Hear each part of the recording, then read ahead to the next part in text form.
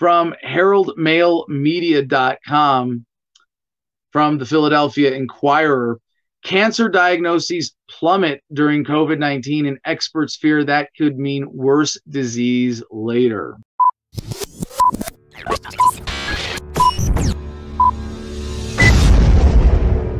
Yeah, I hate to have to go back and do another "the cure is worse than the disease" story, because we can look at this from two angles, right?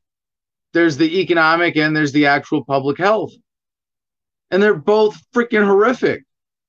There's even if you want to like discount all of the economic stuff and say, you know what, I value human life so much, I don't care if the materialism decreases. But that's not in line with reality anyway, because that is materialism that supports life. That material wealth is life-saving operations and medicines and treatments and quality of life and better food for people and you know, all of those things for quality of life. So this cancer diagnosis, this is another one of these indicators where you're going to see, you know, a kind of lagging indicator of the cure being worse than the disease. One of the things that we've seen, we've covered this, and I look forward to, not in a morbid way, but in a like, hey, we really got to cover this kind of way, the data that we're going to be seeing. I think hopefully in the next few weeks, if I had to guess, that we would have some better data on suicides. So far, all I've seen is limited geographic data, although pretty decisive proof in those areas, at least, that suicides are outstripping corona deaths already. I mean, that should be enough.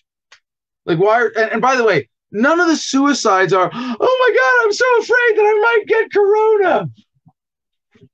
No, it's the stress, the strain, the economic hardship. It's a lot of people with mental health disorders, right?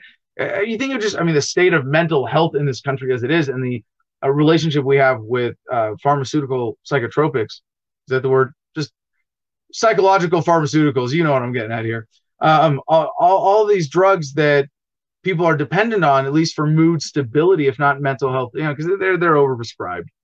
I'm not endorsing this, but I'm saying that shaking that system up by limiting people's access to medication, to their fellow human beings, the people who have anxiety disorders, anger disorders, all the different things that stress people out, that are exacerbated by lockdowns, shutdowns, and economic depravity. You think a lot, I mean, how many crazy people out there who are on the verge of suicide and then their jobs disappeared?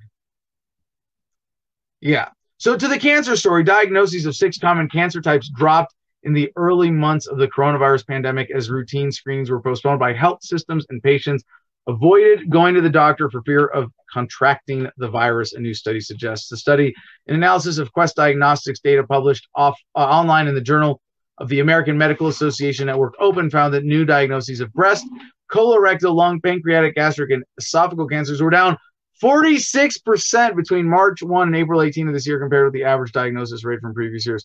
Just to make this clear, like, they're talking about testing. Oh, we got to get the test. Well, cancer testing now is down to the point where they are not finding half the cancer diagnoses that they normally do. You don't think that's going to have some kind of consequence down the road? I'm not angry about masks. I'm angry that you're getting people killed with this policy. Even now, it says patients are beginning to return for appointments. Now the doctor's offices and hospitals have resumed non-urgent procedures. Like, just having to put off non-urgent procedures for months is going to get a lot of people. It has already gotten a lot of people killed, probably more than the virus. But many patients are still wary of exposure to the virus and have continued to delay care. And that's going to happen. It's going to be a problem for a long time.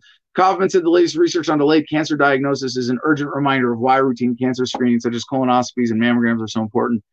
As he said, we need healthcare to reach out to patients and invite them back in. If there are opportunities to expand hours, use telemedicine to connect, we need to think of clever ways to engage patients and bring them back. So I want to end this story with just a positive note as a reminder to look out for your own health. Look out for the health of those around you.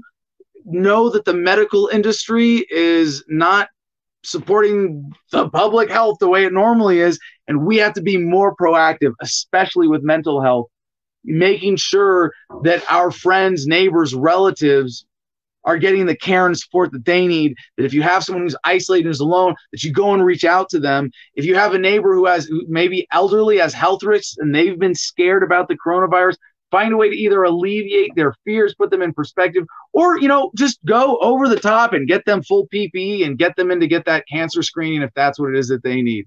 Oh man, when do I have to start getting colonoscopies? At what age? I shouldn't be saying this. I have no idea. Because that's what this means for me, Adam. Don't let the coronavirus stop a doctor from sticking a finger in your butt to check your prostate and a telescope to make sure there's no polyps in there and what. Yeah, I'm getting to that age. All right, but seriously, take charge, be responsible for your own health.